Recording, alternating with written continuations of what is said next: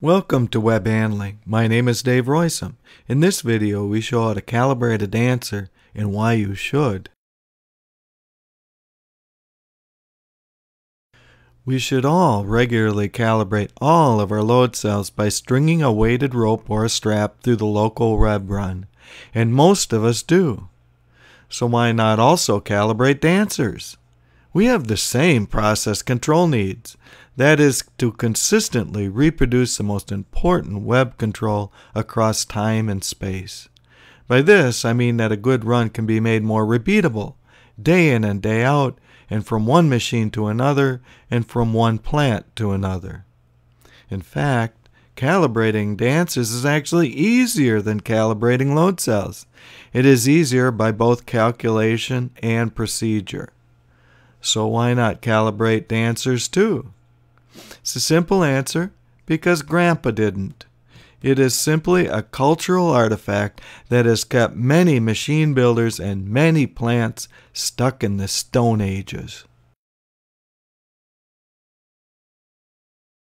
So what does calibration mean? It means that we have a curve of web tension versus dancer pressure. This can be achieved in one of two ways. First, the designer should calculate the zero and gain based on roller, arm, and cylinder geometries. This is easier than the counterpart of calculating load cell outputs and is in either case needed for proper system sizing. The second method can and should be done by design engineer, service engineer, and plant engineer alike. That is to check the designer calculated calibration curve. This is simple. We just vary the dancer cylinder pressure and then measure the force with a suitably sized force gauge or scale oriented in the web tension direction. Remember to divide by 2 for the typical case of 180 degrees of wrap. At least 3 widely spaced points should be obtained, and they should fall close to the calculated curve. Your dancer and cylinder may vary from what is shown in the picture. However, it should be apparent how to adapt this procedure to your specific situation.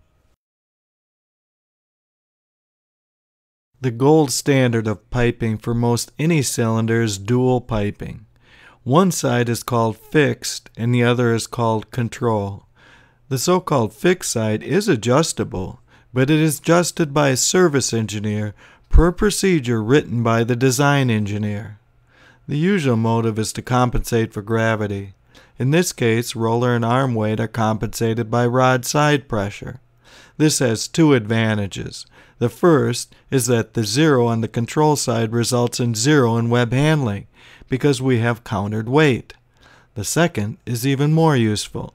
That is, we can make better use of the limited pressure range available by not using up the control side by merely lifting weight. Thank you so very much for watching this module in my Plant Practical series. Please stay tuned for more dancer and other web handling topics.